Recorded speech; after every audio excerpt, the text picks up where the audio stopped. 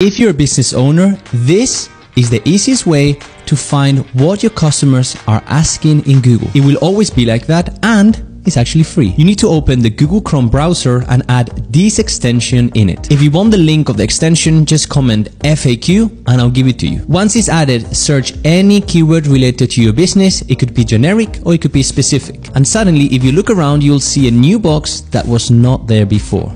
That's the one. All you have to do is open the toggle, and normally I'll recommend you to choose 3, but you can even choose more to get more questions.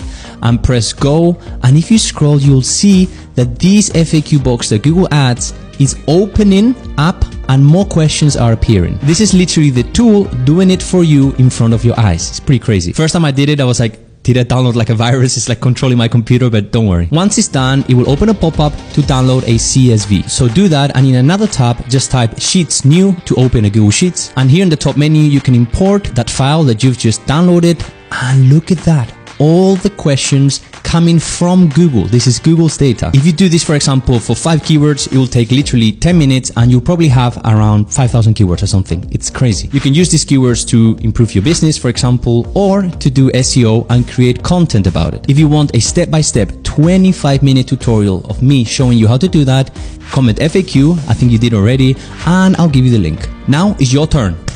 Let's go.